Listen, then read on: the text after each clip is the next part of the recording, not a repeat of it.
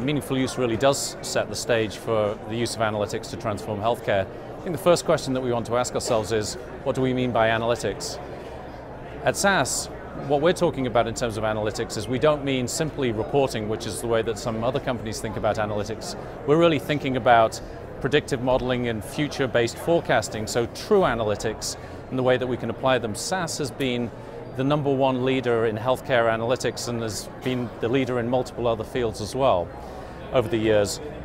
What we've learned actually in there is, whether it's in the gaming industry or whether it's in retail or whether it's in healthcare, is it's all going to start with data.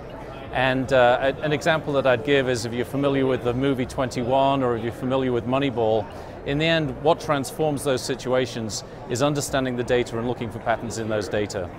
And what we're really doing in healthcare is we're starting from that foundation, taking data, interpreting the data, understanding it, understanding what we've done in the past, but perhaps more importantly, we're really trying to look about what we can do in the future and identify opportunities for improvement. That's really what we're all about. You know, all the time physicians, and I'm a physician myself, is that we're left in the dark too many times in the blind patient encounter. I'm working with patients trying to figure out information that is not readily available to me and trying to make critical decisions with data that really needs to be made available. And so I think that not only at a clinical level but at an organizational level, it's very, very difficult to move ahead if you don't have all of the right insights. There's good information that would show that any individual human being, myself included, is we're not capable of processing more than about 7 pieces of data at any one time. And so that even if I have the information available, now I need to be able to interpret those data. And so I think that the opportunity there is that healthcare analytics can take the burden of data assembly from an individual clinician, help them to synthesize that and present options to them to be able to leverage their own expertise to make the right decision based on the choices that are made available to them.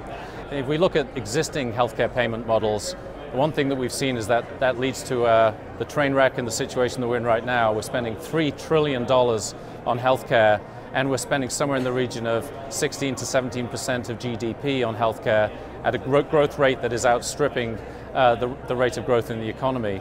And that's not sustainable. What we know is that by 2024, Medicare will be bankrupt. And this is all associated with existing payment models. So the system is not sustainable even today with today's payment models, and we need better insights into how we can thrive in the existing system, which is pay for volume. But as we move forwards, where we end up getting paid for value, value is only going to be able to be interpreted through the use of analytics. So I think that certainly today, in today's model, we can do a lot better with analytics by understanding what we're doing today and understanding what we could do in the future to operate more effectively.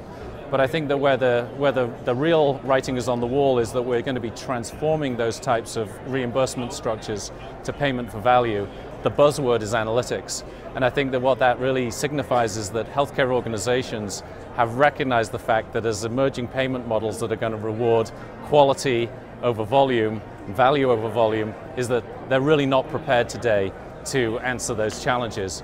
At SAS, one of the things that we did over the last 3 months is that we undertook some very, very deep research with over 65 senior executives from healthcare organizations around the country, just to get a pulse on what they feel are really the big pressures that they're facing into. And clearly, there were the pressures around achieving meaningful use, making sure that they were ready for healthcare reform, ICD-10 or whatever is going to happen in relation to that, and we heard news about this week.